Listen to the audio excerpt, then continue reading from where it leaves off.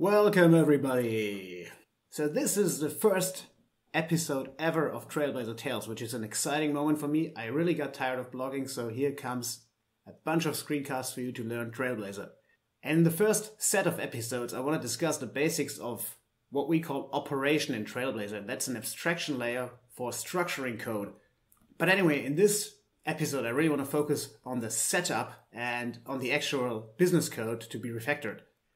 And you might be sitting there wondering, what is business logic? And if you want to know what is business logic, just look at a typical Rails controller action. I got a beautiful example right here.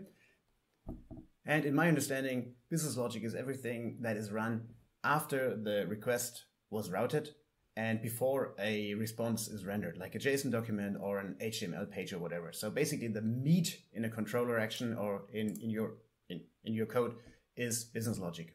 And as you can see in this example code, and I don't think this is a really unrealistic controller or anything, but the business logic usually is grouped into different slices. So we get something like authorization and authentication happening, and then you might have some data processing where you parse or where you massage the params hash and check if there is a certain element. So you basically prepare the incoming data from the form submission or from an API call, and then you have validations happening. Is that data actually useful, and is that data sane?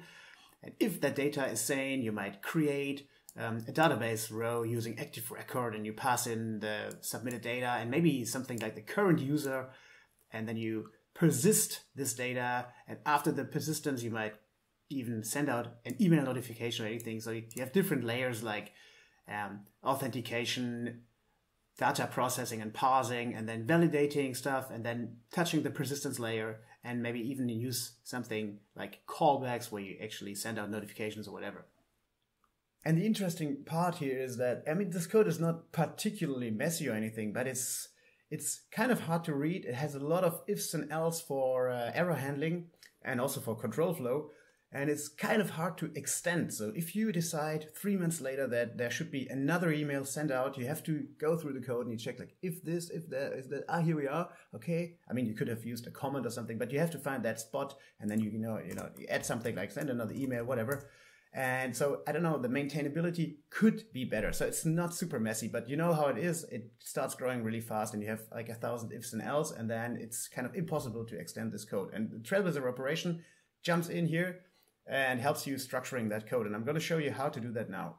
In order to refactor this code to an operation, I usually start with tests. So the first step is to add the Trailblazer operation gem, obviously.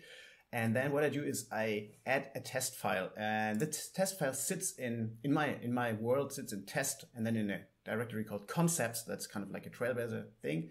And since we're writing an operation towards a blog post, there's a blog post directory, and then a file called operation_test. And this is kind of our flavor. You can structure that the way you want, and you don't have to use mini-tests. We will show you how to do RSpec tests in another episode. But I really like assert equal. That's all I need, and I love the structure of mini-test spec. So here we go with a mini-test spec test. And the first thing I do in my test case is I just basically enter the constant of the operation, the class name that I want to test. And as you can see, there is already some trailblazerism going on here. So an operation usually sits in a namespace. So the first constant is the actual concept that we're focusing on. And in this case, it's a blog post. And then there's the technology or the abstraction layer. That's an operation. And then the operation class itself is named after a verb like create or notify or archive or something like that. And if you follow Rails naming, and we do that because we love the convenience that it brings you, like automatic reloading of classes in development and automatic loading, so you don't have to require stuff. So this class blog post operation create goes in a certain directory in app concepts. So that's the kind of Trailblazer folder in Rails. And then in that concepts, you have the blog post, and then you have a directory operation, and then the file create.rb. And that matches to this constant. And so I already created some skeleton file. And as you can see, there is a class create, and it inherits from Trailblazer operation, and it sits in a namespace blog post operation. So please use this style. It will make Rails automatically load and create namespaces for you automatically.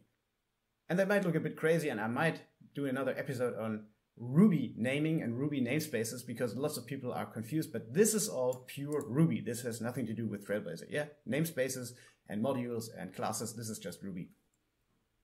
So we have our operation code in place. We have a small tiny test, and the first thing I do is I run this test.